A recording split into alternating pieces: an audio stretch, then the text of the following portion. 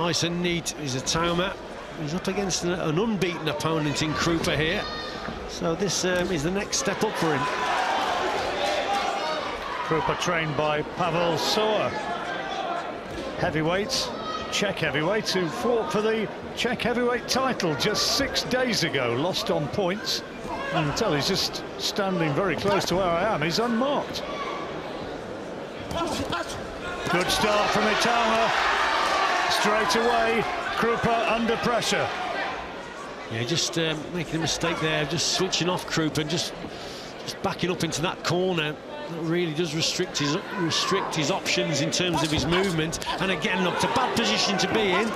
And Itauma is taking advantage of that. Some good shots going in from there. There's Kroupa, senses the danger and gets out of there. But a positive start from Itauma.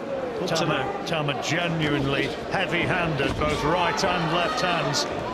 Frank Warren hoping that he's going to move on, maybe challenging for a belt by the end of the year.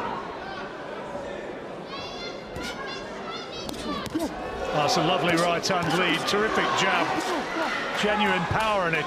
Kroupa fighting, trying to fight back bravely off the ropes, but he's not a terribly mobile target, and he's taking a lot of those solid right hands.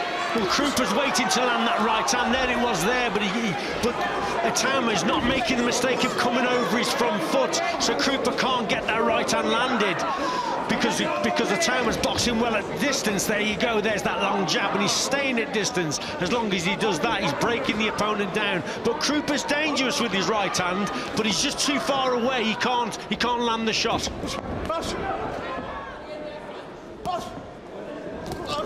Heavy-handed with both hands, but Kroupa has that right hand of his own, and Itauma can't afford to become complacent. Yeah, we spoke about the right hand earlier from Kroupa. He's dangerous with it, and Itauma's corner actually noted that and said to Itauma that he's still dangerous with it. So you've got to stick behind your boxing. That right hand of his, Itauma, it's very, very important just to measure that gap and to box and break this opponent down at distance, not to come over that front foot. Don't throw that left hand until you get into the right position where you throw the 1-2 maybe and hit the target. It doesn't need to be throwing it and missing.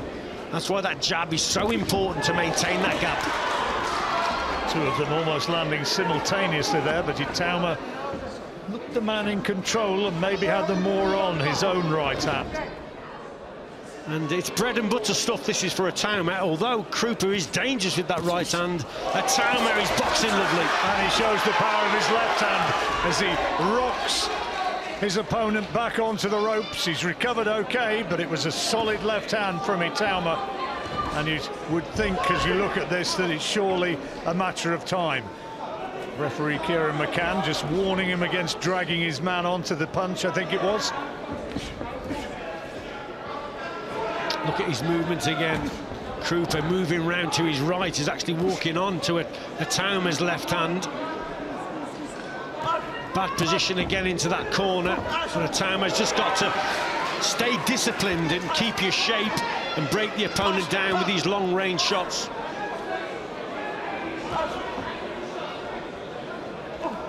Kroupa showing that he's game. Undefeated himself, of course, we should remember, in 4 fights. And you never really know about an opponent who's never been defeated. Oh, lovely boxing from Itauma there. Just see how he's making his opponent fall short by inches, and then he's punishing him. Referee will be keeping it close. Look, and he steps in.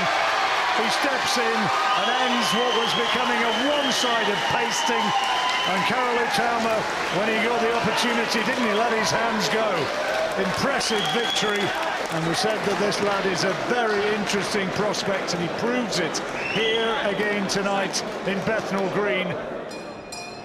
Ladies and gentlemen, at the time of 1 minute 36 seconds in the third round, your referee Kieran McCann calls a halt to this contest with the yellow corner in no position to concede. Therefore, your winner by TKO, Karol Itauma! His 6th victory, his fans celebrate.